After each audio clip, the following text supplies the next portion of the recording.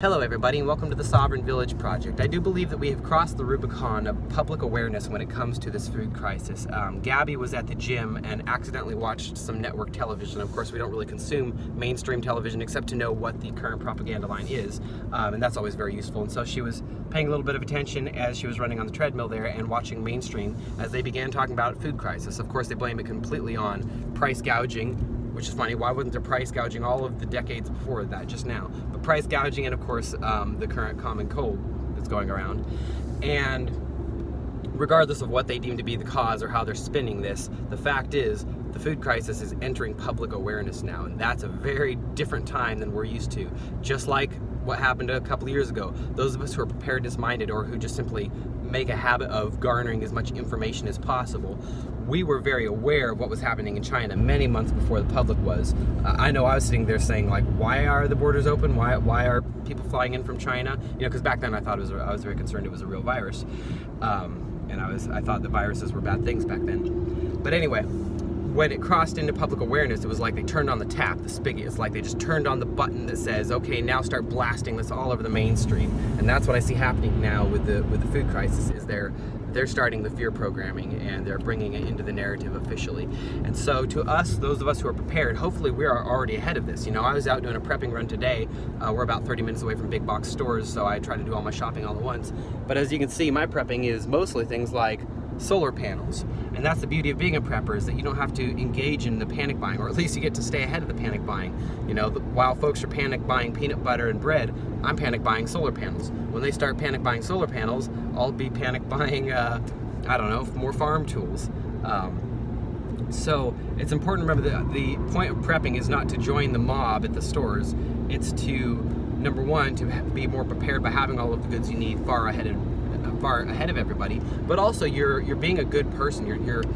You're stocking up while the supply chains are intact and before the rush starts, and you're not contributing to the problem that's about to happen. So this is kind of a last call, I think. I could be wrong, but I think for many people in many regions, of course, it's not going to be the same across the country or across the globe, but for many people in many regions, particularly big cities, I think empty shelves and rationing are going to become commonplace and a part of life now. As will skyrocketing prices. So prepping food could also be seen as simply a good investment. You can trade your fiat in and get a lot more food than you will be able to in a few months. And even with the high price of food right now, it's important to really remember the context that we live in when it comes to food, which is that you're still getting a crazy good deal on food. Even now with the price skyrocketing, you are still paying far less than you should for that food, because our food is subsidized by the federal government. You know, they subsidize big ag and chemical agriculture to put the small guys out of business and the family farms out of business so they can swoop in with their Fed cronies and take over all that land. And so they subsidize it, and that brings the price absurdly low. And it's also subsidized by mechanized agriculture and destructive monocultures. You know, we're kind of borrowing from the next generation. We're borrowing topsoil from the next generation, screwing them over to feed ourselves at a cheap price. So while there's not much we can do to stop that other than, you know, changing our own habits, right now food is still much cheaper than it would be in reality in a system where the farmer was actually paid for their labor and the energy inputs were actually adequately covered by the equivalent amount of currency. So still a great deal to be buying food, and there's still a lot of deals to be had out there. I just got a big 20-pound bag of non-GMO rice in the Asian food section. I'm really stocking up more on luxuries and, you know, canning supplies, pickling spices, things like that.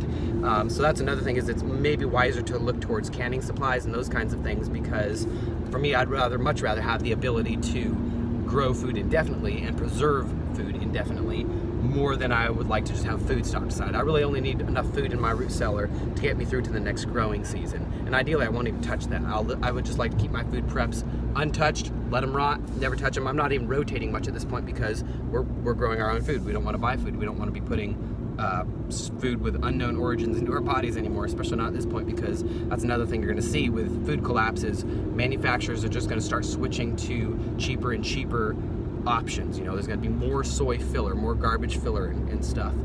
So get the good food while you can. I've actually been noticing organic sections getting cleaned out faster than some of the regular sections of food in these stores. So just a word to everybody out there, it's just keep prepping, and think not just of prepping food, but of also prepping the things you need to make food.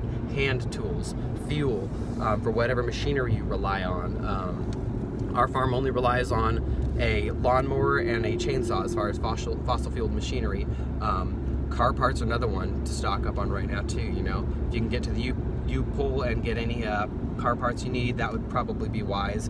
I know lots of folks inside that industry who say a lot of trouble's coming down the pike there. But stock up, everybody. Don't panic. No fear. God is in control, and there is a plan. Even the bad stuff is for a reason. So let's all rebuild our food networks into something more resilient, more free, and more regenerative. In the meantime, y'all stay safe, be well, and happy homesteading.